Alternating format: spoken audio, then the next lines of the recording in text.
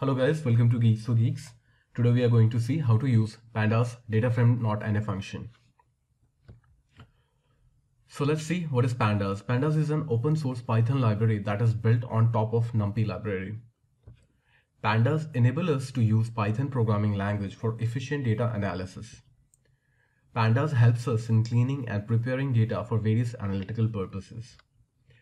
Pandas can work well with variety of data sources like SQL files, Excel sheet, CSV files, and many other files.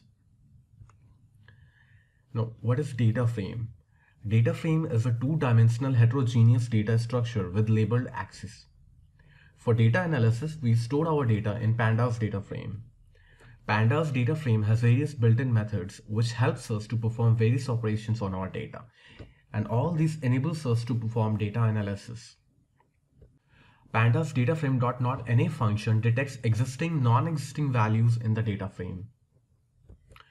The function returns a Boolean object having the same size as that of the object on which it is applied, indicating whether each individual value is NA value or not. NA values are the missing values. All of the non-missing values gets mapped to true and missing values gets mapped to false value.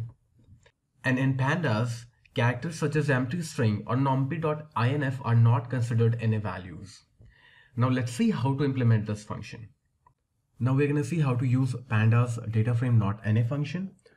So for execution of my Python programs, I'm using Jupyter Notebook.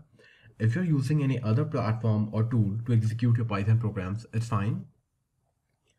Before we move ahead, you need to have Pandas package installed in your Python environment. Now I'm gonna import Pandas package as PD.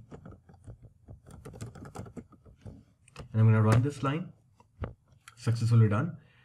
Now we will create a data frame on which our .NA function will run. So I have already created this data frame. I'm gonna just run this. So we have successfully created the data frame. Let's print the data frame. So I'm gonna type the name of the data frame and press enter. So this is what our data frame looks like. Now we will use Pandas .NA function to find all non-missing or existing values. So I'm just gonna remove the comment. I'm gonna run this line. So as you can see here in the output, the size of this output object is same as this object. Since there is no missing value in our data frame, so all the values are true. But what if we have missing values? Let's see. So I have created this another data frame that is having some missing values in it. Let's run this. Now we will print the new data frame. Now as you can see here in the new data frame, we are having some missing values. Now let's see how .NA function will detect these missing values. So I'm going to remove the comment sign and I'm going to run this line. And as you can see here, for each NA value, we are having false value corresponding to that cell. So that's how Pandas .NA function works. Thank you for watching. Please leave us your likes and comments.